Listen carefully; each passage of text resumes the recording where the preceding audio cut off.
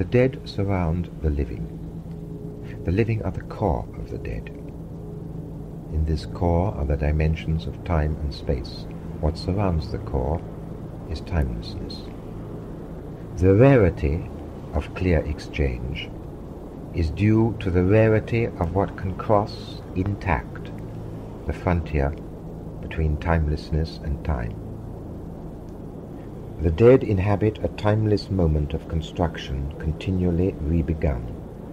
The construction is the state of the universe at any instant.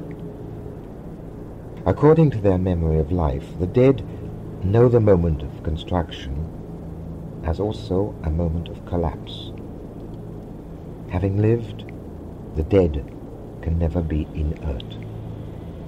If the dead live in a timeless moment, how can they have a memory? They remember no more than being thrown into time, as does everything which existed or exists.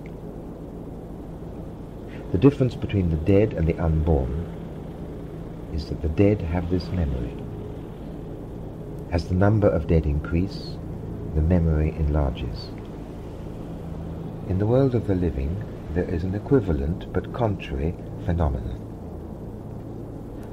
The living sometimes experience timelessness, as revealed in sleep, ecstasy, instance of extreme danger, orgasm, perhaps in the experience of dying itself. During these instants, the living imagination covers the entire field of experience and overruns the contours of the individual life or death. It touches the waiting imagination of the dead.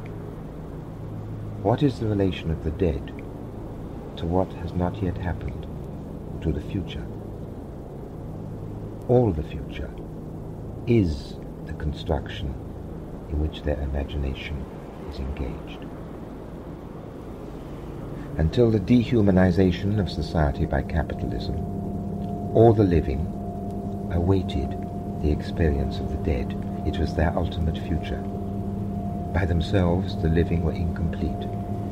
Thus, living and dead were interdependent, always. Only a uniquely modern form of egotism has broken this interdependence, with disastrous results for the living. Now think of the dead as the eliminated.